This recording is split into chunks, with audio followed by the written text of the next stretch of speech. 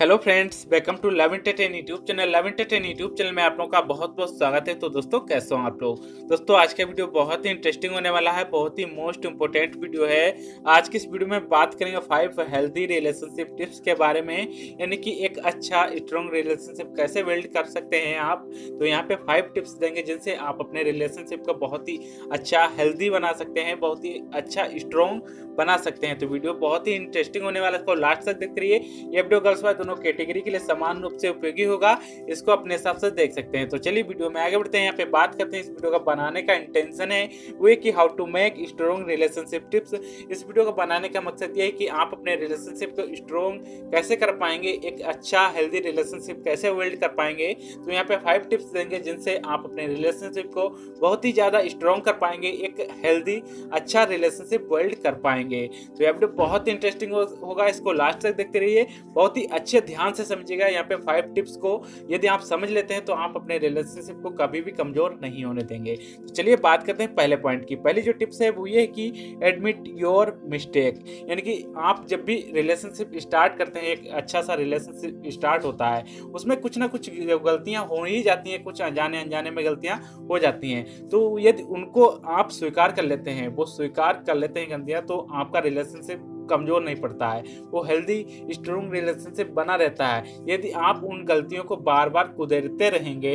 तो आपका रिलेशनशिप बहुत स्ट्रॉन्ग होने की बजाय वो एकदम कमजोर होता चला जाएगा और एक दिन टूट जाएगा। तो यदि आपके रिलेशनशिप में कभी भी कोई ऐसी मिस्टेक हो जाती है, मतलब गलती हो जाती है, तो आप उसको स्वीकार कर लें, एडमिट कर लें, मतलब आप उसको मतलब सही करने की कोशिश करें। तो यदि ऐसा आप करते रहते हैं तो आपका रिलेशनशिप कभी भी कमजोर नहीं पड़ेगा और एक अच्छा रिलेशनशिप बना रहेगा हमेशा। तो ध्यान रहे, आपको एडमिट योर मिस्टेक, आपको मतलब अपनी मिस्टेक, अपनी गलतियों को स्वीकार करते रहना है। मतलब कोई भी छोटी मोटी गलती हो जाती है तो आपको समय समय पर उनको सॉरी बोलते रहना, अपने पार्टनर को।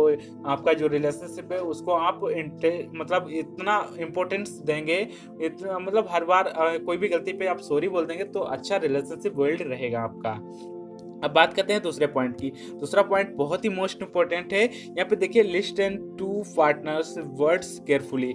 आप अपने पार्टनर्स की जितनी भी बातें हैं मतलब ध्यान से सुनिए। देखिए, बहुत सारे लोग क्या करते हैं, अपनी फीलिंग्स व्यक्त करते रहते हैं, अपनी बात रखते रहते हैं अपने पार्टनर के सामने, लेकिन उनकी फीलिंग्स को सुनते ही नहीं, उनकी बातों को सुनते ही नहीं, अपनी बात किए जा रहे हैं। तो इसमें क्या होता है, वो आपका पार्टनर आपके सामने अपनी फीलिंग्स नहीं रख पाता है, तो आपको भी पता नहीं लगता पाता है कि वो क्या चाह रहा है आपसे। तो यहाँ पे आपको ध्यान से उनकी बातों को भी सुनना है, जिससे कि आप उनकी फीलिंग्स को समझ पाएं और आपका रिलेशनशिप अच्छा चलता रहे। मतलब दोनों की बातें, आप अपनी बातें भी रख पाएं और वो भी आपकी बातें आपके सामने रख पाए। तो इस तरह से आपका रिलेशनशिप बहुत ही अच्छा हेल्दी रहेगा, कभी भी दरार नहीं आएगी दोनों में और बहुत ही अच्छे से आप बिल्ड कर पाएंगे। अब बात करते हैं थर्ड पॉइंट की।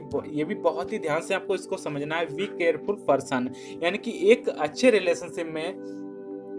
रिलेशनशिप में ये होता है कि आप अपने रिलेशनशिप की देखभाल बहुत अच्छी तरह से करें। आपका जो पार्टनर है उसकी जो देखभाल है आपको अच्छे से करनी है, उसको इम्पोर्टेंस देनी है। मतलब उसको ऐसा ना लगे कि आप उसको इम्पोर्टेंस ही नहीं दे रहे हो, उसको समय ही नहीं दे रहे हो। तो आप उसकी केयर तो करें, उसको ऐसा लगना चाहिए कि आप उसकी केयर कर रहे हैं, आप अपने रिलेशनशिप को लेकर सीरियस हैं। तो बी केयरफुल पर्सन, आप अपने पार्टनर जो भी आपके साथ जो भी इंसान है उसकी केयरफुल मतलब केयर बहुत ज़्यादा अच्छी से करेंगे, जिससे उसको भी लगेगा, अच्छा फीलिंग्स आएगी। तो इस तरह से आपका रिलेशनशिप बहुत ही अच्छा बिल्ड होता चला जाएगा, बहुत ही स्ट्रांग होता है, मतलब कभी भी कमजोर की तरफ रिलेशनशिप नहीं जाएगा आपका। तो ये पॉइंट आप ध्यान रखिएगा। आप बात करते हैं अगले चौथे पॉइंट की। यहाँ पे देखिए, रिलेशनशिप वर्सेस मनी। ये आप ध्यान रखिए, इस पॉइंट को, बहुत ही इंपॉर्टेंट पॉइंट है। यहाँ पे देखिए, रिलेशनशिप वर्सेस मनी। रिश्ते को कभी भी पैसे, मनी से नहीं तोलना चाहिए। रिश्ते देखिए, आजकल क्या चल रहा है कि रिश्तों को मतलब पैसे से तो बना जरूर लेते हैं, लेकिन वो टिक नहीं पाते हैं। मतलब मनी से व्यापार तो किया जा सकता है, लेकिन रिश्तों को कभी ज्यादा दिन तक टिकाए नहीं जा सकता है। मतलब बनाया तो जा सकता है रिश्ता, मतलब मनी से रिश्ता बनाया तो जा सकता है, लेकिन वो ज्यादा समय तक नहीं टिकेगा। तो ध्यान रखें, आप अपने रिलेशनशिप को कभी भी पैसों से ना तोलें, ये बात आप ध्यान रखिएगा। मतलब मनी से तो व्यापार हो जाता है, लेकिन रिलेशनशिप कभी भी ज्यादा समय तक नहीं टिकते हैं। तो इस बात को आप ध्यान रखें। और अपने रिलेशनशिप में सही समझकर आप अपने रिलेशनशिप को आगे बढ़ाएंगे। याद रखेंगे कि मनी से आप बिल्कुल कंपेयर नहीं करेंगे अपने रिलेशनशिप को, तो आपका अच्छा रिलेशनशिप चलता रहेगा और हेल्दी रिलेशनशिप रहेगा। बात करते हैं 5 पॉइंट्स की, बहुत ही इंपॉर्टेंट पॉइंट है, इसको ध्यान से समझिएगा। देखिए, trust is very important in relationship में। विश्वास रिलेशनशिप में बहुत ही जरूरी है। एक अच्छे रिलेशनशिप में विश्वास होना ही चाहिए। एक अच्छे रिलेशनशिप में विश्वास नहीं होगा तो वो रिश्ता कभी भी टिक नहीं पाएगा।